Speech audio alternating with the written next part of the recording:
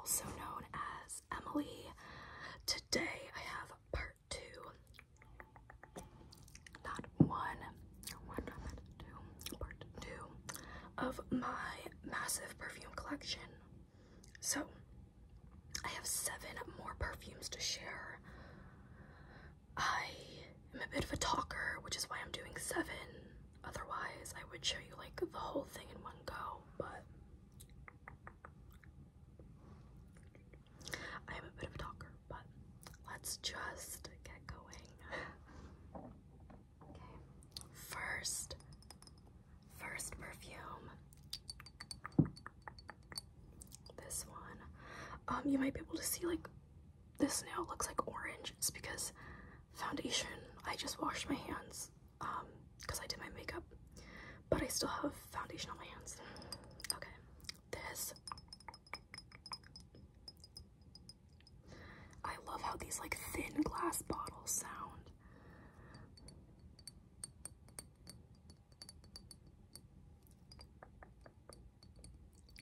This perfume. Also, I should mention that I'm filming from a different angle, so you might hear some like creaking. That's the floor. Yeah, I'm trying to make this as like quiet as possible, but okay. But this is Lancome's Idol Aura.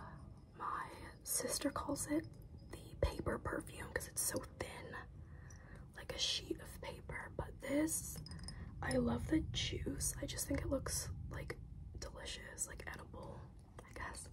Edible. Looks really good. Looks really delicious, but the scent is really lovely. It's really great for the spring and summer months.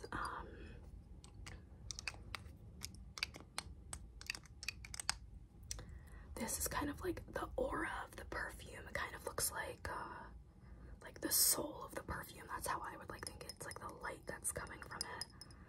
So that's how you can tell the difference between the two, because sometimes it is hard to tell with flankers. But I really like this one.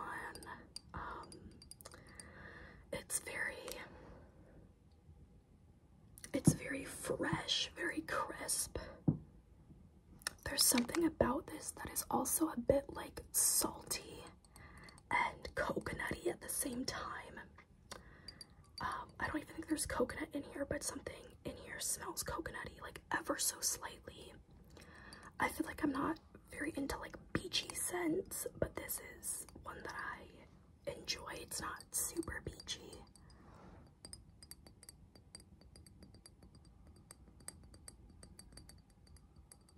So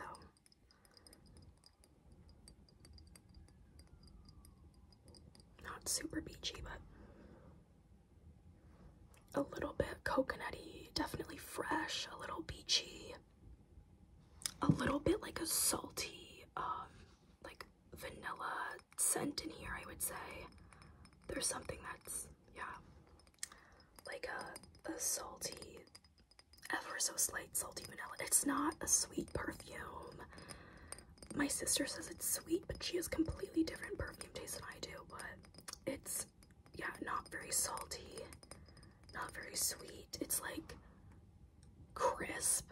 It's like crisp, salty air without being too salty. You get a hint of coconut, a hint of like vanilla, a hint of sweetness, but it's a really good perfume. And I like that it's so easy to travel with. This is just a like little 1 ounce bottle, but like I could literally put this in my pocket right now. It's big enough for my pocket. So okay, this perfume,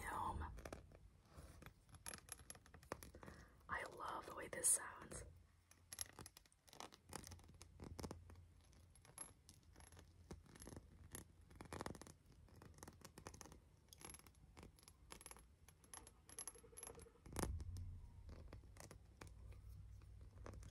You can also hear sirens. It's like everything that could happen during this video is happening. Okay.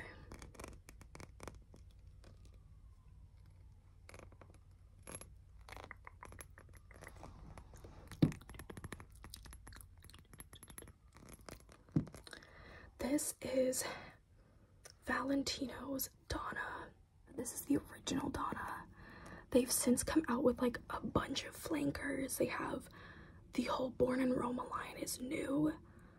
They came out with like Born in Roma Intense, Born in Roma Yellow Dream, Born in Roma Coral Fantasy. This is the OG Donna, which I don't even know if they sell this anymore, honestly. I think they also reformulated this, and I say that because I smelled this in high school, and the liquid, it was like a gold bottle, but the liquid was like a darker pink. I've heard some people on Fragrantica say that it was reformulated in 2018. So I might have smelled the original one, which was released, I think, 2015. But anyways, this is such a beautiful scent, and I don't wear it often, as you can clearly tell. But I really should. I'll spray some now, because why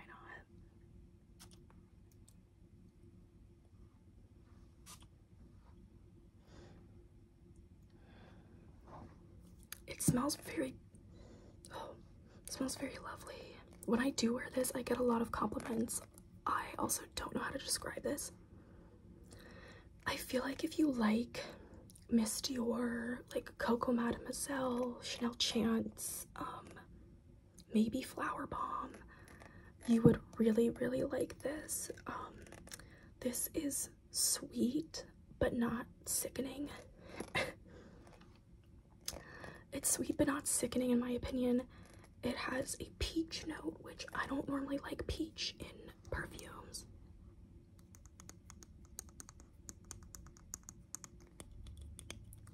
I don't normally like peach in perfumes, but this I like for some reason. I feel like the peach is noticeable, but again, it's kind of, maybe it's because it's like more perfumey. It doesn't smell too artificial, in my opinion. And then there's also some kind of powdery floral note, I believe iris or violet. I know a lot of people in like the perfume community have said that this kind of reminds them of like lipstick, like the powdery scent of vintage lipstick, and I can see that. I feel like that's a turn off for me, but I can see it. This definitely has a powdery undertone, but this kind of reminds me of MAC lipsticks. The powderiness in here is like the powderiness in a MAC lipstick or like a Maybelline lipstick. Maybelline lipsticks smell really good. Like, that's what this is. That's the same kind of, it's like a powdery vanilla scent that is reminiscent of like vintage lipstick or just like lipstick in general. So I really love this. I could just like go like this all day. I think it sounds really great. It's such a lovely perfume though. It's quite lovely. I don't even remember how I filmed my other perfume video. Like, what was I doing? Was I just talking? Was I tapping? I don't know. Okay. Alright, this one is like so beautiful. Do you see this? It's so pretty. This has a very,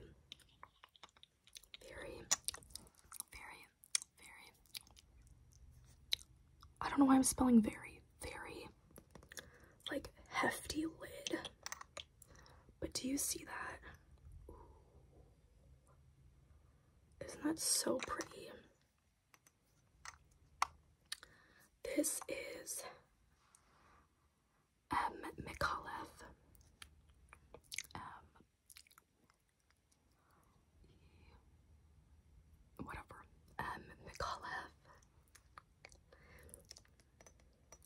Micallef Elang in gold. It has this like rhinestone print.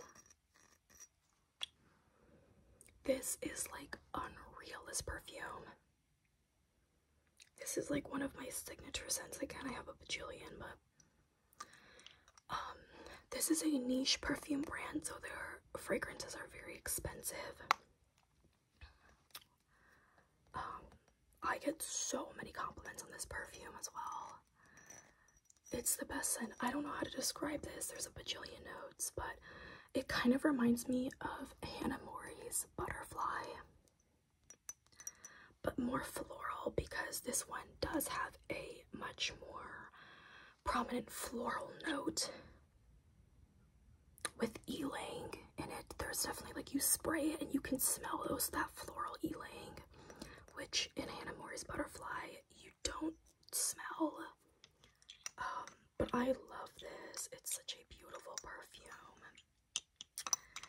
and it has a kind of like tropical vibe to it as well. It has that same like banana cream, coconutty kind of scent that Hannah Mori's Butterfly does. And I feel like banana turns me off in perfume. I would be like, that's gross, but this smells so good. And it smells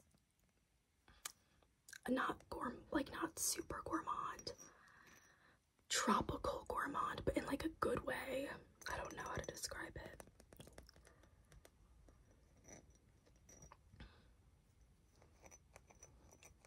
Like a coconutty banana cream, but in like a tropical, not super sugary, like headache inducing sweet scent. And then you do have like the ylang that pops out at the top note, you know, too. So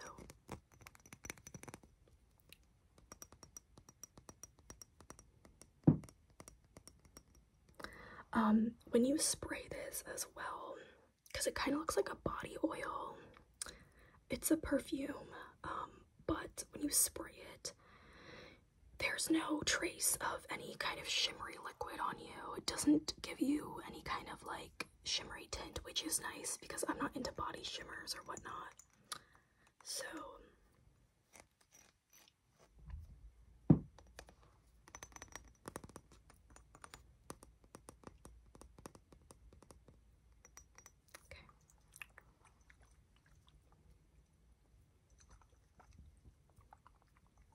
don't know if you guys can hear that.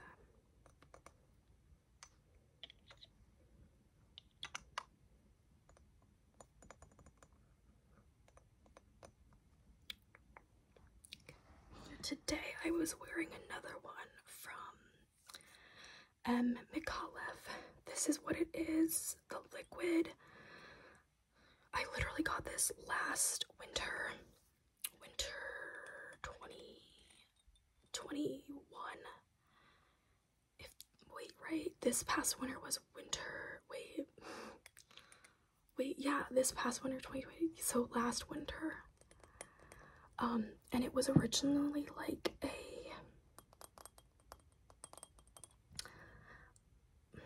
beige color, and the liquid has gotten dark. Some perfumes, depending on the ingredients, will get darker, but the scent has not changed. It's such a beautiful perfume. This is like literally one of my favorite perfumes. I am Micallef. Like, something about this brand, like, this bitch knows how to do fragrances. The bottle looks very kind of like vintage. I didn't even say what this is. So this is did I say what the other one was? The other one was Ylang and Gold. This one is Watch. At one point it said Watch over here, but it was like that, I don't know, the logo or whatever, not the logo, the name of the perfume, I guess, despite it being a very niche, like, expensive brand, was not the best quality, and it rubbed off. But this perfume I love. I think this might be discontinued as well, I don't know, and it's unfortunate because it's such a beautiful perfume. This is like a perfume you need like one spray and that's it, kind of like in my other video with Toga's Florence. This is floral, but this is like classified, or at least people say it's like a bubblegummy tuberose, and I feel like people, why am I not tapping on it? I can't make up my mind. I feel like people would either love that or hate that. For me, I love tuberose, and there are certain perfumes that I've smelled that are like bubblegummy that I like. So a bubblegummy tuberose sounds amazing to me, and it really is, in my opinion. I really love this. It's floral. There's something about it that smells slightly vintage, but not like Chanel No. 5. It definitely has a sweetness to it as well. I don't know if there's tuberose, because the other tuberose perfumes that I've smelled, I feel like this tuberose is a little bit different. But there is something like sweet and bubblegummy about this in a floral way, which I really like. Has a gold lid with the little gems.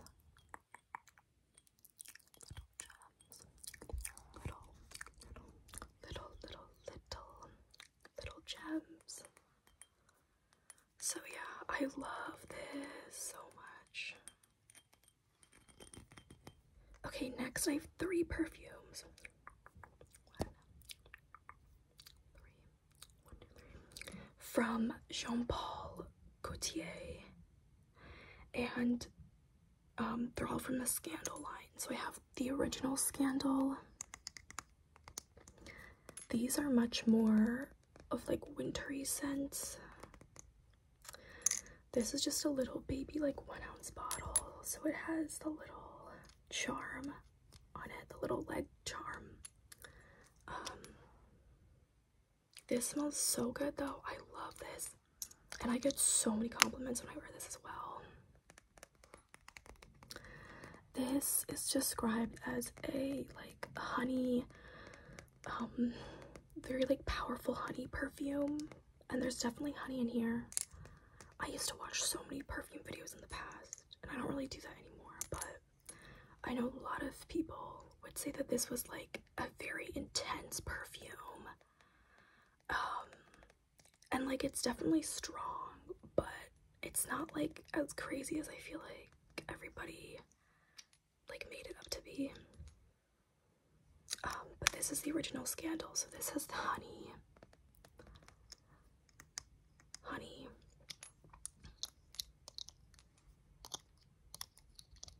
orange, and orange blossom. It's so beautiful.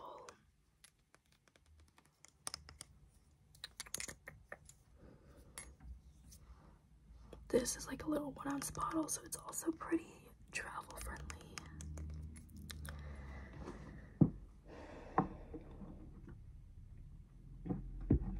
Okay, and then I have a flanker for that, which is Scandal by Night. So this is what like the big bottles look like. I think the 1.7-ounce bottles also look like this with like the legs. This I think is discontinued, unfortunately. It's such a beautiful perfume, and it is such a shame that it's discontinued. So it kind of has like a magnetic top.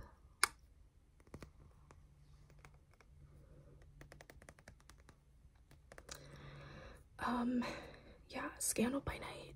It's so beautiful. So instead of having these both have honey in them, but instead of having orange like the original, this one has cherry, and instead of having orange blossom like the original, this one has tuberose, which we all know I'm into. So this one's like a very dense bottle. I feel like you can't tap on it very well, but Scandal, oopsies, Scandal, D-A-L, Scandal. I love this one too. They're all so good.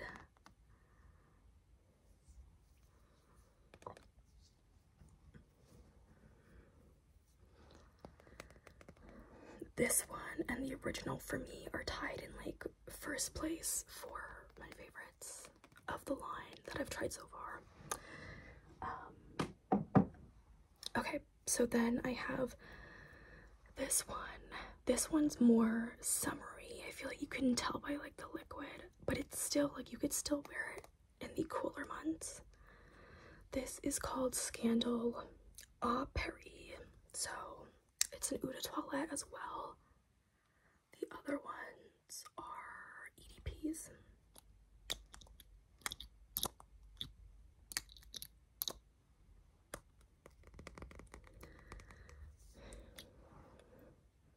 This one kind of reminds me actually of YSL's Mon Paris, and I really love that perfume. My sister wears it. I try to like not wear perfumes that my sisters wear, but yeah,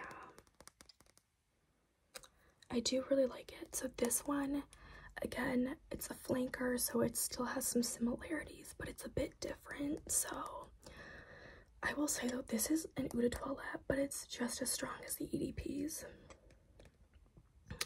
And this one has honey, pear, and jasmine.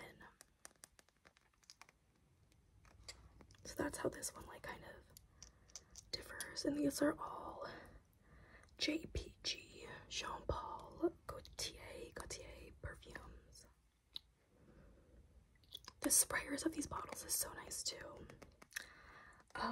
So yeah, they have quite a few others that were released. I've not tried them. I believe after this one, So Scandal was released in 2020, and followed by Scandal Gold, which I think was only released in like the Middle East for some reason, and then Scandal Lip Parfum. That's all the ones to my knowledge. They could have more that are out, but I don't know. So yeah, I love the Scandal perfume line though. These are like some of my favorite perfumes, and I at some point would like to buy the other ones as well. But yeah, so those are the perfumes that I'm going to be sharing. Those are the perfumes for this video. I'll definitely try to film a part 3. I'll try to get through all of them before I go off to school. I still have quite a bit. So this video, and then my last perfume video, part 1 and part 2, covered all the perfumes that are on one of my perfume trays. So that's 14 perfumes. And then I have 2 more perfume trays. So I got a lot to go through, but I hope I can do it. So I also will say I have body mists that I collect as well. Yeah, so I love body mists just as much as I love perfume. If anybody would like me to film a body mist collection, I could also do that. I have a lot of body mists though as well, so might take a while, but okay. I'll see you guys in my next video. I hope you have a great day.